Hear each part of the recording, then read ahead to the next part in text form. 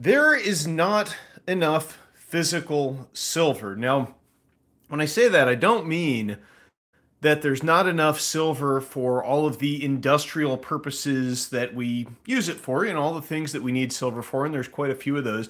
I don't mean that there's not enough silver on the planet for everything that humans need. But what I do mean is that for what is coming, there will not be enough physical silver to meet the demand in light of what is occurring in our economy and what is likely to be a scramble into safe haven assets in light of a collapsing fiat currency and a collapsing debt-based system. So we're going to get into all of that today, and I'll go into some detail about why there's even less silver than we are being told. And the numbers are pretty surprising. But let's kick it off today in this live stream. And thanks for joining, by the way. I know it's kind of a late one, but I thought this was important because we're also going to talk about what might happen with the silver rally and the price of silver tomorrow. Could be a big day.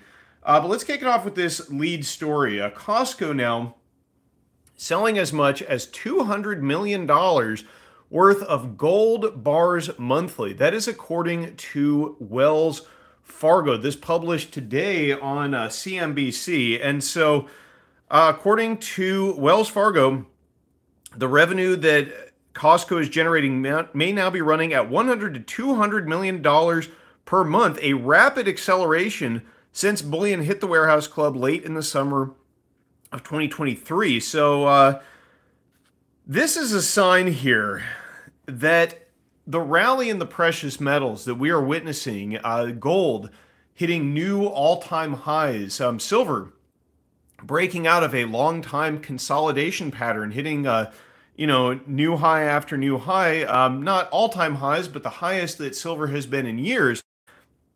And we're getting very close to a major breakout level in silver. This story from CNBC is an indication that the retail public is beginning to pay attention to what is happening in the precious metals, and they're starting to get involved in this rally. And that is a bit of a change because thus far, the rally that we have been witnessing with gold hitting new all-time highs, I mean, it seems just like session after session, up now well above $2,300 in the price of gold. This has largely been driven by institutional money, central banks primarily, buying up gold around the world, especially in the BRICS nations, the anti-dollar hegemon loading up on large quantities of physical gold. Well, now the retail public is getting involved, and that's a good sign for silver because central banks don't buy silver, right? However, who does buy silver? Well, a lot of people have paper silver contracts. A lot of businesses, industry, commercial traders, banks, they own positions in paper silver, whether that be short or long. But retail investors, mom and pop, you and me, folks who want to hold on to some money, I mean, they're the ones who stack silver. And so Costco picking up gold to, sales of that level is an indication that retail investors are starting to get involved here. And that's going to be very important for what happens with the price of silver moving forward. Now, let's take a look at what has been going on with the price of silver. Now, the gold to silver ratio here, courtesy of SD Bullion, down to 83.41. That's a significant drop. That's because silver has been rallying in a very big way, along with gold, actually outpacing gold.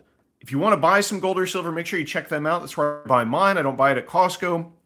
Right now, SD Bullion has got these kilo bars, $1.29 over spot. They're going for about $950. But let me tell you why tomorrow I think might be a good day to look to stack some of these. Of course, none of this is financial advice, but silver has been on this absolute tear, right? When we look at its chart, I mean, it's just blowing through this consolidation pattern.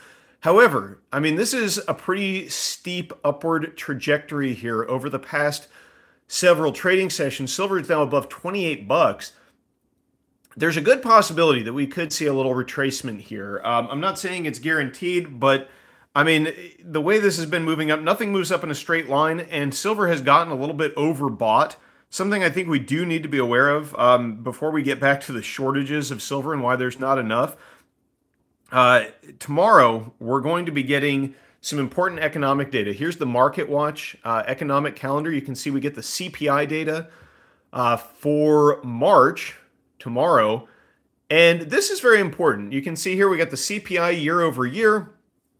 Expectation is a 3.4% increase. Last month we got 3.2. So the headline CPI creeping back up. Now, core CPI, they're expecting that to be up 3.7% year over year, down from 3.8% last month. We'll see. Now, the important thing here is silver is perhaps getting slightly into overbought territory in the short term. And if we get a hot inflation report tomorrow, I think you could see a fair pullback in the price of silver. Now, that's not guaranteed. I mean, the opposite could also be true, I suppose, that we could get a a low CPI print, and that could perhaps instill some confidence in investors that more easy money will be coming from the Federal Reserve. But that's really what's driving most of the price action at this point. And the fact that now Costco is selling all this physical gold, I think is a sign that the little guy, the retail investor, is starting to get an idea of just how much easy money is really on its way. But tomorrow, again, in the short term, you might get an opportunity to load up on some silver. If you've been watching this breakout and you're, kicking yourself for not buying when the price was cheaper, you might get a little bit of a pullback tomorrow. No guarantees, but that is certainly something that could occur on a particularly hot inflation print. It actually, in the long term, would be pretty bullish for silver. I mean, if we got a pullback down to here, maybe around the $26 level, that was a resistance level for years. If we fall down there and then bounce off, well, that ultimately would be, a confirmation of the new bullish breakout. But look, I mean, any price movement that we see in the short term, while silver can move fast, I think will pale in comparison to what could potentially be in store for physical metal, especially. A lot of times we talk about buying the miners, for example, and how that's a leverage to the price of the physical metal, and that's true under normal circumstances. I mean, so far the miners have been really blowing out of the water. Just the price has been soaring even faster than the price of silver. But here's the thing with physical silver. We talked about the silver squeeze, back in a couple of years ago. Is it 2021, 2020? We were talking about the silver squeeze, where people started talking about that. And, nothing has really changed since then. I think that in a lot of ways, people didn't see the breakout in silver that was anticipated. It went up to about 29 bucks and then came crashing back down. And everybody thought, well, this squeeze thing is out the door. It's not going to happen. Well, I mean, what has changed since the silver squeeze? The debt has continued to pile up. We've got a global war now, Eastern Europe, Middle East, possibility of conflict breaking out in Asia, much higher than at the time of the silver squeeze. You've got a global de-dollarizing world, a fractured global system. Central banks have begun loading up on gold at the fastest pace on record. The deficit in physical silver that we had last year was 190 million ounces. That's been, hitting records, the deficit. So not much has changed that would rule out the possibility of a squeeze in the silver market. And we got a little taste of that last March when the banks started to fail. And, that, of course, is a problem that really has just been the can has been kicked down the road.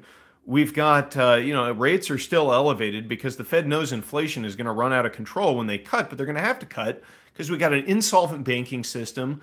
We have got a collapsing commercial real estate system, which is going to lead to even more bank failures, along with the fact that, all the treasuries on their balance sheet, all the low yielding treasuries still have huge unrealized losses. I mean, there's all these problems that can only be solved by the Federal Reserve cutting rates, but that's going to lead to a whole new problem of its own in terms of, out of control inflation. And of course, this is the ultimate outcome that you arrive at when you try to borrow your way to prosperity, right? When you try to finance a standard of living that is outside of your means by running the printing press and by abusing the status of the dollar's world reserve status. But again, the situation has only gotten worse for the dollar. It's gotten better for physical commodities. We've already seen commodities like cocoa breaking out. We had a huge short squeeze in nickel back in 2022. And I mean, if any market is primed for a squeeze, I think it's physical silver. You get a lot of people who talk about manipulation. Put a one in the chat if you think the price of silver is manipulated. Now, I think it is manipulated. I don't necessarily adhere to the belief that manipulation is the primary driving force, but I mean, that's very well could be the case. It just seems like speculation to me. But certainly there is manipulation that goes on. And I mean, regardless of how much you think it is, this is how manipulation ends, right? A squeeze in the physical market. It's when somebody wants to exit their paper positions in silver and there's no silver there to back it up. That's when you can see the price of physical metal really explode. And I mean, this could occur in a fantastic manner. Again, look what happened to premiums on physical metal back in March of 2023. They soared through the roof. I mean, there were long delivery times. It's just that the Federal Reserve did some damage control and kicked the can down the road. But ultimately, all that guaranteed is that the problems in the banking system will just manifest themselves at a point in time down the road, and the problems will be that much worse. So, if you wanted a preview of what's coming, March 2023 was it. But that was when they were able to put a lid on it, right? They were able to get it under control. But very likely that's not going to be the case. And this is also, I will point out, the inevitable outcome of manipulating the price of a critical asset like silver, right? One that you don't have enough of, you keep the price suppressed, you create a shortage. It's economics 101. And look at this. I mean, this is the LBMA's gold and silver vaults. Now, you'll notice that their gold has dropped significantly from the peak in 2022, but their gold holdings are actually higher than back in 2019. Look at silver. I mean, silver is near an all-time low. In fact, according to the data reported on the LBMA website here, their silver holdings, physical silver in warehouses, is at a record low level, just above 800 million ounces. Now, put a 2 in the chat if you're a little suspect about that silver even being available. Hello, Jeff, Tooley, Tiger Thomas, and all the regular viewers in the chat. Do me a favor, everybody, smash that like button and help this video out in the algorithm. Okay, so to give you an idea of the kind of nonsense that goes on in the warehousing, that was the LBMA numbers. Here's the COMEX numbers. Let's take a look at this. This is from Mike Say 98 on Twitter. He always posts these nice infographics. Oh, that's an old one. Actually, that's for 2022. I don't know why I have that pulled up. I need the more recent data.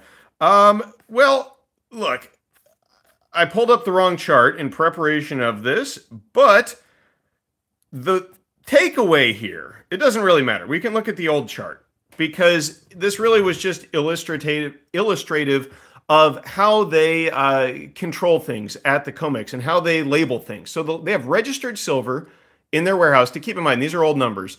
They have eligible silver. That is silver that, is in the warehouse somewhere, but it's not necessarily immediately deliverable. They got their vault totals where they add up the registered and the eligible, and then they got the open interest, which is the contracts. Each one of these represents 5,000 ounces of silver. Now, the open interest dwarfs the vault totals, but even the vault totals are very misleading there at the COMEX, and you can get an idea of what I'm talking about with this document here. This is titled Appendix C, Commodity Exchange Inc., COMEX, Analysis of Deliverable Supply Silver Futures. This is from the CME Group website. And this is published in 2021, this document.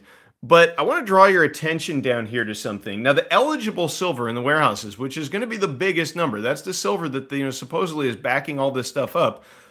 They wanted to do an analysis to see exactly what kind of claims were on this silver, how much of it really was deliverable in a pinch. And this is what they said. They said the exchange determined this idea to base its estimates of deliverable supply of silver on registered stock, as well as other silver stock meeting all specifications of the silver futures contract, stored at exchange-approved depositories.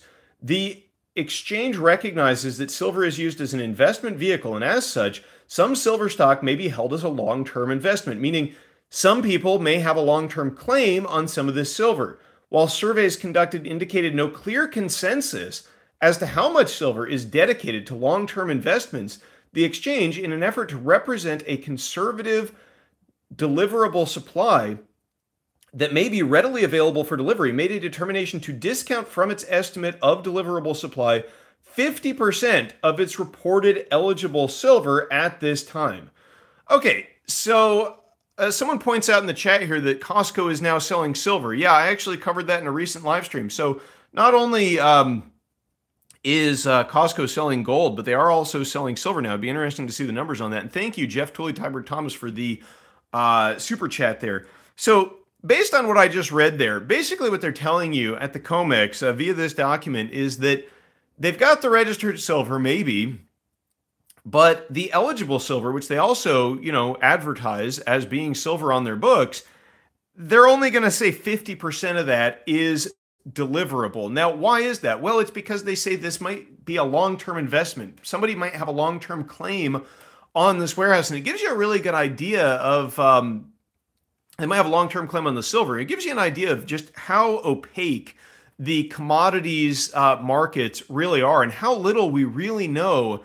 They're saying that their surveys could indicate no clear consensus on who was owning this stuff. So, I mean, nobody really knows, right? And in the event of, a real systemic risk, a real systemic crisis, a real bank failure, I mean, the kind of thing which is inevitable based on the current system, right? We have a system where we now have, more than $34 trillion in debt. It's growing exponentially. We've reached the terminal phase of borrowing and money creation. Inflation is now, it's well beyond the Federal Reserve's control. I mean, first of all, the inflation numbers, they're cooked. I mean, they're higher than they really are reported. Like the amount of purchasing power that your dollar has lost is not reflected in the official numbers. And yet the official numbers still remain well above what the Fed says is their target. And all this inflation is cumulative,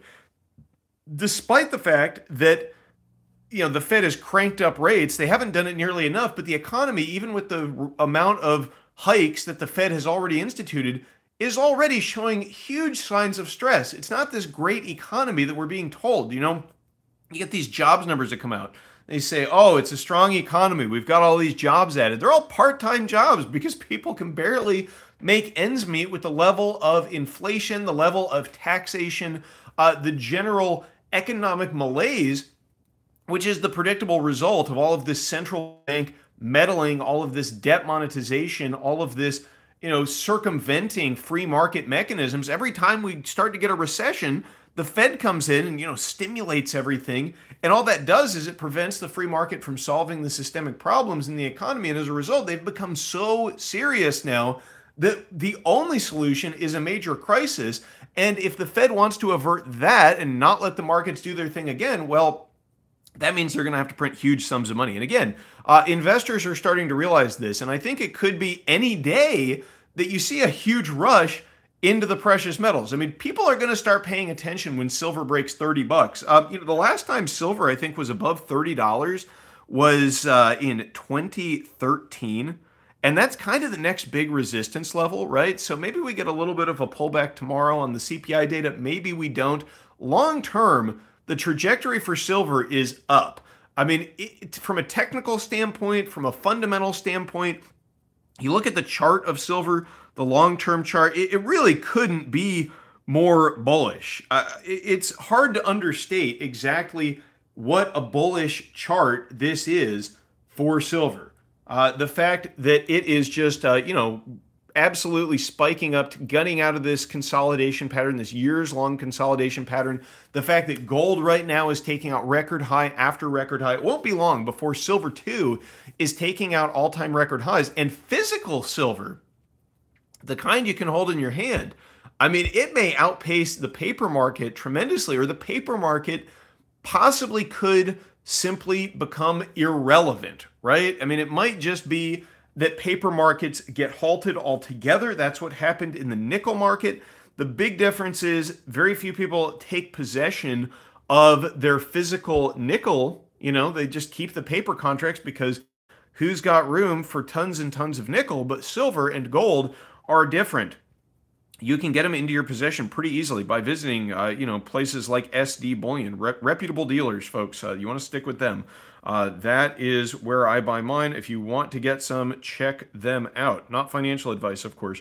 Do you remember this story? Here's another example of why you really have got to be circumspect about all this paper silver out there. I mean, we've looked at this story before, but this is so important to keep in mind from Business Insider. When JP Morgan thought that it had bought $1.3 million worth of nickel, but all it had was a warehouse full of rocks, how much of the silver in these warehouses is physical metal? It's really going to be sad, I think, for individuals who only have paper, silver, and gold positions. It's really going to be a sad day because if you don't have any physical, like let's say you hold a bunch of the SLV ETF, you watch some silver stacking videos, you do your own due diligence, you do your research, you decide that silver is just the right thing for you. You think it's undervalued, you think its fundamentals and technical picture is good, and you say, all right, I'm going to buy some. You go out and you buy a bunch of shares of the SLV, whatever's a bunch for you, whatever a significant allocation is. And then, maybe a year later, a couple months later, maybe a decade later, I don't know. I mean, I'm not going to put a time frame on it, but just for this story, I mean, think about what that'll be like when the bottom falls out of the dollar. There's a sovereign debt crisis and everybody is clamoring to get metal and you can't get any. All you can do is sell your paper silver for fiat dollars. And, the price that you get may be significantly below the actual price of an ounce of physical metal. So there's nothing wrong with paper instruments. I mean, they're very liquid, they're better for trading. In some circumstances, miners may outperform the metals. I mean, they haven't for many years, but I think that could change. But this is why you've got to be diversified because you don't know exactly how these things are going to break. And even among your metals, you got to be diversified, right? I mean, I think it's good to have some bars, some coins, some gold, some silver, some platinum, some 90% junk silver, some fractional gold, some gold backs, because you just don't know exactly what the right metal is going to be. Likely all of it will be appreciating in both nominal terms and in purchasing power, but you just don't know what you don't know. And if you don't have any physical, well, I think that there could be a very rude awakening for investors of that ilk, and it'll be sad because they will have made the right decision to get into the metals, but they won't actually have any. So, unless you want to hold a paper claim on some rocks in a warehouse, make sure you get the physical metal. And again, I'm not giving you financial advice. If you've got a bunch of high interest credit card debt or something like that, I mean, don't go out and rack up more buying, coins. You got to set your own priorities. You got to do your own due diligence. You got to do what's right for you. But for me, I have decided that getting my hands on physical metal is the way to go. And I mean, look at this story. This is one from Bloomberg from 2021, but it's another illustration of why there probably just isn't enough metal in these warehouses. Trader buys $36 million of copper and gets painted rocks instead.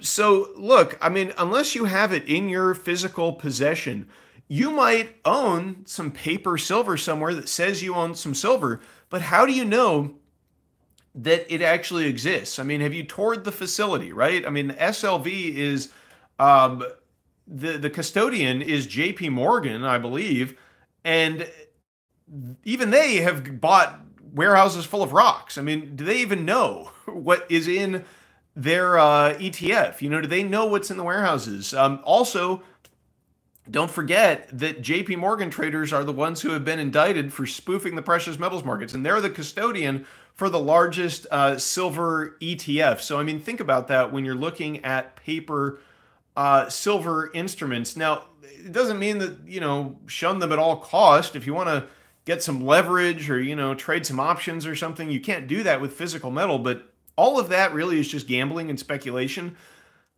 Physical silver is real money. And that's why people want it when the banks start to fail, right? That is why when people turn on the news and they see Silicon Valley Bank is collapsing, they immediately go and place an order with a physical bullion dealer. That is the reason that people have that reaction. And we're starting to see that again with gold. Costco selling, a very high number of bars, accelerating number. That's what I meant to say, the rapidly accelerating revenue from precious metal sales.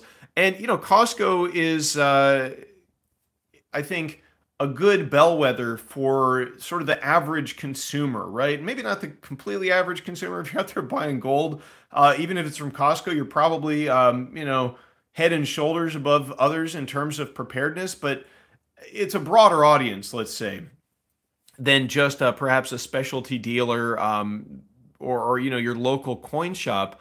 I know that SD Bullion, back in March of 2023, had a huge influx of orders, and their sales numbers were, huge, like huge orders. They had to implement a $500 minimum order, and I'm sure they didn't want to do that, but they just couldn't get through all of the orders. And again, that was a preview of what is to come. And you just got to remember that there's not enough metal out there to back up all the promises on it. And perhaps under normal circumstances, that would be, completely normal to have some derivative out there trading at multiples to the underlying asset and setting the price. I mean, it seems weird to me, but that's the situation that we have in the precious metals. But at the end of the day, what can you do with a paper contract? If you don't hold it, you don't own it. And that's the reason that we have that saying, is because it's time and time again been proven throughout history that paper cannot always be trusted. It's like JP Morgan said, only gold is money, everything else is credit. And I'm sure if you'd asked JP Morgan in person, he probably would have lumped silver in there too. It might just have seemed, very petty for a man of his wealth to talk about silver, but certainly at that time, we had silver currency in this country. We had, your silver dollars, your silver dimes, and I think a lot of that stuff is still something you want to get your hands on. The junk silver, I think, is really going to move when this squeeze comes. I don't have any out right now in front of you here to see, but silver quarters, silver dimes, silver half dollars, to some extent, Morgan and Peace dollars. I mean, the premiums on those are already pretty high. But the premiums on all of that old stuff is going to go through the roof because they're not making it anymore. And when demand goes up, there's a very, very inelastic supply. Anybody out there, any stackers who might have been selling junk silver, premiums on it were fairly low. As the price moves up, I mean, the sentiment changes. They're going to require much higher prices to sell. So, look, I mean, Travels and Conversation says, why isn't my super chat showing? I'm not sure, my friend. If you gave a super chat, thank you so much. I appreciate everybody who supports the channel.